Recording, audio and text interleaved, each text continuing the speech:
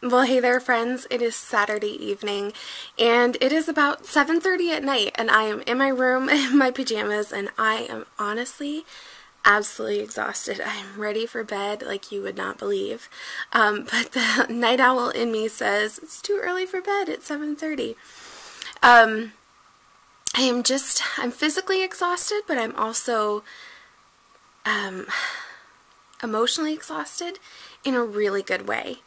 The past couple days, I've been getting my home ready for a big simulcast that we were doing with our Scentsy team. And I wasn't speaking or anything like that, I was just a host home. But the simulcast was kind of an all-day event, and there were consultants from all over the world, actually, who were tuning in. And it was an incredible day of training, and I am just feeling emotionally spent in a good way. I was challenged today in so many areas, and they go way beyond just my personal business.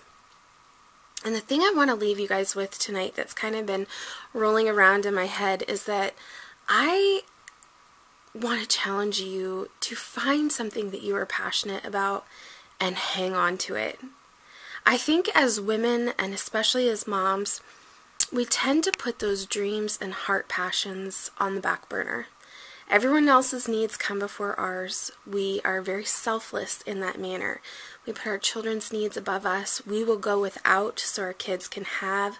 We sacrifice our time to spend with our husbands, time that, that you're away from your kids, and so you have those moments of, those pockets of time where you can, work on your hobby or your dream or your business or whatever it is. And really, you need to nurture your relationship with your husband. So you put your heart desires on the back burner again just to foster that relationship.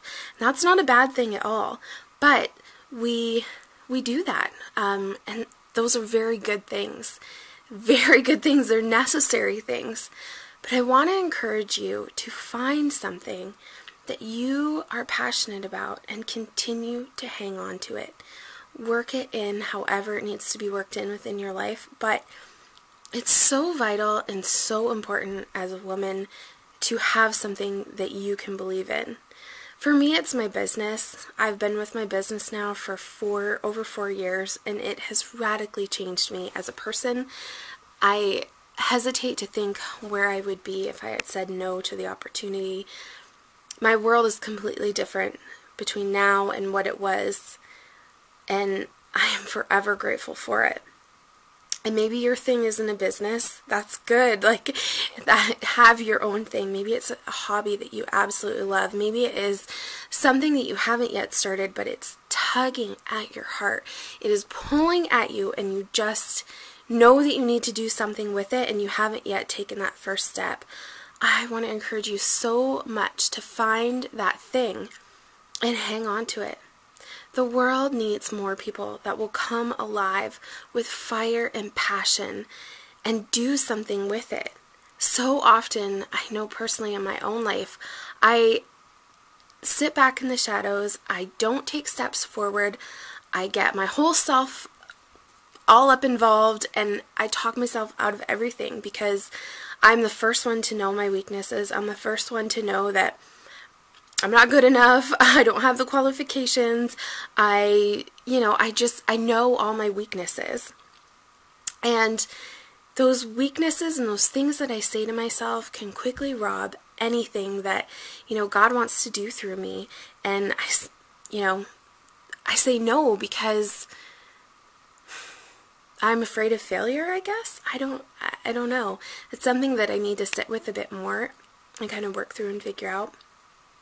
But today, as I was listening to these presenters, and I was being changed and challenged on a whole personal level, not just so much in the tasks that I do to run a business and to run it well, but in who I am as a person. And I just realized that my thing is my business. I'm so mad passionate about it. I love it. I love the relationships and the connections. And I love that I can make it my own And I want to just encourage you to find something that you can do that with. Something that will bring relationships into your life. Something that you can share with your children. Something that will help you leave a legacy. I don't know, I just really want to encourage you in that way. If you don't have anything, if there's nothing that you can say, gosh, well, I'm crazy passionate about this, I love this sort of thing, I would just want to encourage you to pray about it. Pray that the Lord would begin to reveal something to your heart of a place where you can just nudge yourself in and make a mark and a stamp in this world, because you are needed. You are so needed, and your passion and your excitement and your fervor, it's needed somewhere. There are people that need you, and you may not know them yet, but they are needing you.